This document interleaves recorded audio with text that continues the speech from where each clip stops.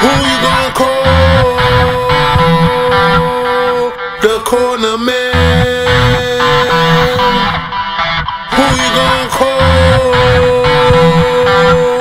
The Cornerman, yeah! When your back's against the wall, you know exactly who you must call. Any time of the day you can call. The Cornerman! The Cornerman, yes, the Cornerman. The Cornerman! The Cornerman, yes, the Cornerman. The Cornerman! Who you gonna call? The Cornerman. Who you gonna call? The Cornerman, yeah! When your back's against the wall, you know exactly who you must call. Any time of the day you can call. The Cornerman! The Cornerman, yes, the Cornerman. The Cornerman!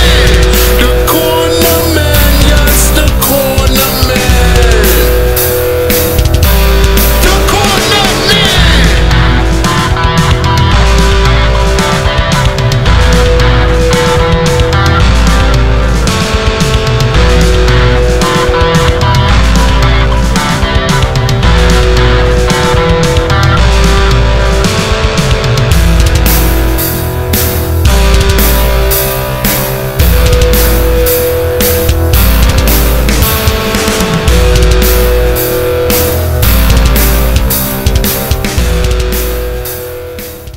Michael's here with the Cornerman, the Wingman, the Cornerman, Juan. It is I, the numero uno, the UNO, unarguably #1 Cornerman, aka the Wingman.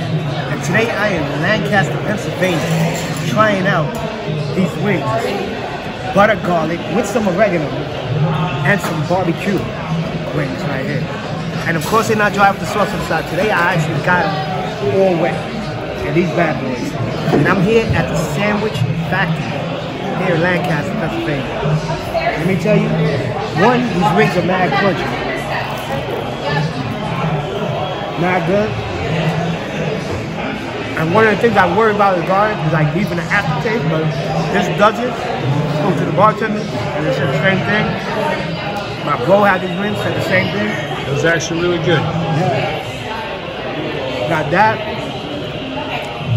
Like I said, now these barbecue ones,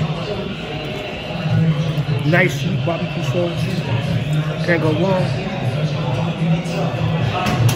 So when you're in the Lancaster, Pennsylvania area, you come down to the Sandwich Factory, and remember one thing, everybody likes to be the Cornerman, and one day you need one too.